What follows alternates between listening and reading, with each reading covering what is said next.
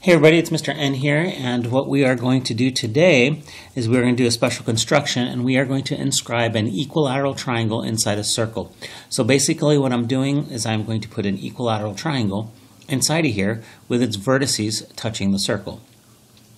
So the first thing I want to do is I want to take my straight edge and draw a diameter. And I'm going to extend the diameter out and label it A and label the intersections A and B. So let's go ahead and do that, and I will draw my diameter through here, through the center, and I've extended it out just a little bit. You don't really need to a whole lot on this construction. All right, next, I'm going to label a couple points here. I'm going to label this point A, and we'll label the next one point B. And what I want to do is I'm going to take now my compass, and I'm going to measure out what this radius is. So let's move this and let's put it on the line here, and let's measure out what this radius is. And there's my radius to B. So let's just adjust this just a little bit here and make sure that that's correct. If you're off by a little bit, you'll see that the construction will be off by a little bit as well. Okay, so now I have that. Now I want to take this radius that I've found, and I want to place the compass pivot point at B. So I've got the compass pivot point at B. Let me turn this around so you can see it a little bit better. Here, let's do that. Let's reflect it. Okay, so I'm going to put this at B right there. There's my pivot point, and there's my radius.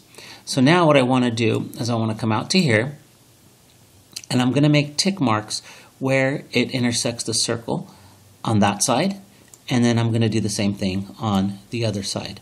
And once I've got these two intersection marks, the rest of the construction is super easy. So let's move the compass out of the way, and now what I want to do is just connect all 3 points. So I will take my straight edge, and I'm going to connect these 2 points first. So we'll go from here to there. And you know what? I should have probably used a different color here so you could see it. Let's just change that color for the next one. And then I will connect from here. Oops. Here, let's do it one more time, changing that color. I will connect from here to there. And then I'm going to connect using my straight edge from this point to point A, and then this point to point A.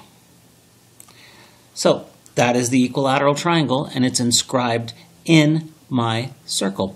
Now, how do I know that this works? Well, take a look. We haven't changed the radius. So what I want to do is I want to put a pivot point here and see what this distance is to A. So if I find what that distance is, now look, if this is right, then it should give me that same distance over here. And it does. Now I can flip this around, and I could do it the other way, put it here, and notice I can come up to verify one more thing up here, and yep, it's that distance to A. So all 3 segments have the same exact distance. They're congruent, so I have constructed the equilateral triangle inside this circle. So hopefully this construction helped.